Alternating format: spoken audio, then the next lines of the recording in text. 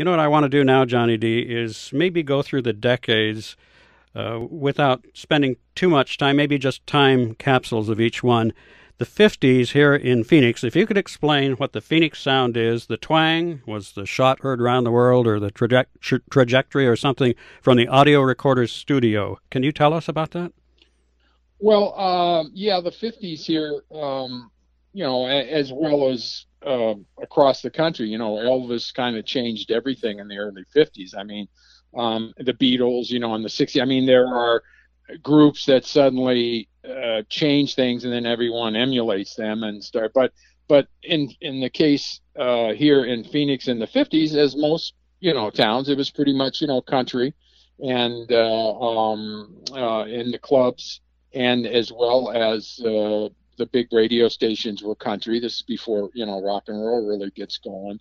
And so those were kind of the roots, and in the studios, that was kind of reflective of that. But we were very lucky because there was a studio here originally called Ramsey's Recorders that Clay Ramsey, the father, and Floyd, the son, started. And it was like so many places, it was a radio and television repair shop that kind of had a little branch off, and they got a lathe and started cutting square dance records in Phoenix. And Clay, besides repairing televisions, built this little building on the corner of 7th Street and Weldon, and there was a barber shop in there. There was a very small studio.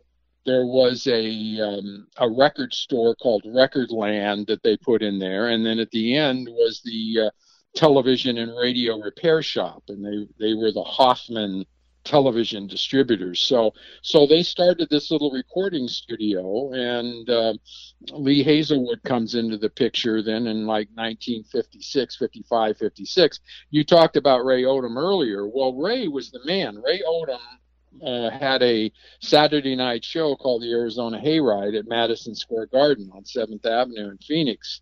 So that's where the cream of the musicians and singers musically would perform. I mean, that was kind of their entree into the public at these shows that Ray Odom produced.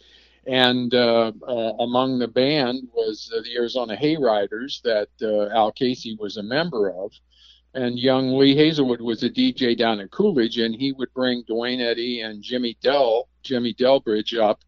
They were his kind of two young singers that he was kind of managing, and they Duane actually sang, if you can believe it, in those days, kind of in the style of the Louvin brothers, and so he would bring them up here, and that's where Lee saw the bigger scene, Ray Odom, a bigger venue, all these great musicians, and so by the time he moved up here in 1955, Lee Hazelwood got a job at Crux. So Duane stayed down there going to high school, and Lee came up here, and he was a budding songwriter. I mean, if anything, you can point to one thing. Hazelwood was the linchpin for so many things happening here in Phoenix, and it kind of culminated in 1956. He had his own record label called Viv, and he put out some recordings by Jimmy Spellman and Jimmy Johnson, and they were members of the Sunset Riders. So basically, he saw this band that was employed by Ray Odom and said, "Hey, I've got some songs that I'd like you to perform of my songs," because that was what he wanted to be, was a songwriter. And so he put out a couple of releases in Phoenix on his Viv record label. His daytime job was a DJ. He was working out on the Mesa Tempe Highway at KTYL for Red Harkins, Ron and Dan Harkins' dad. And Red had a radio, TV, and a movie theater out there between Mesa and Tempe. In any case, KTYL hired Hazelwood, so that was kind of his daytime job, and then he was writing songs and doing some recording at Ramsey's. He'd run out of money, but he had this new song he'd written called "The Fool," and he knew that it was a good song. He didn't have any more money to invest in his own label, so there was a small record label working out of Ramsey's studio. It was basically a desk in the front office called MCI, Music Counselors Incorporated. And they, for the most part, did commercials. So if you were a local business and you wanted some kind of music commercial for your radio ads, they could write it and record it for you. And they also did, and it's kind of funny to think of now, your poems set to music. So if your lovely wife had written some poems, you could take them down there to MCI, and Connie Conway and Jimmy Wilcox would write a little lead sheet, and they would set some music to your poems, and then they cut you a lacquer. They cut you a little acetate of this music, so you could, give it as a gift to your wife or whomever. But they made money on that. Like people do now songs, your song set to music. So people have done that over the years. And I'm sorry to cut you off here, Johnny, but we have just a few minutes left on the YouTube, and I would like to, you mentioned Sanford Clark and the Fool. Could we talk about Duane Eddy's Rebel Rouser? Well, we can, but the Fool got us there because that was the first hit in 1956 that got Hazelwood the credibility and the notoriety.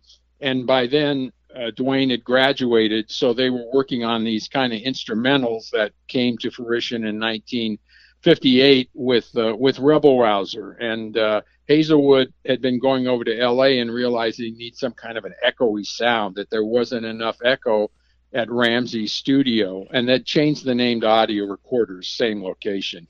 So they came up with this empty 2,500 gallon water tank, empty, with a speaker in one end and a microphone over the opening that they could send the sound into, and it would bounce around in there, and then they'd put it back on the tape. So between Hazelwood and Duane Eddy and Jack Miller, they created this wonderful twangy sound that Rebel Rouser sent around the world in 1958. It was a gold record all over the world, created right there on the corner of 7th Street and Weldon and Audio Recorders.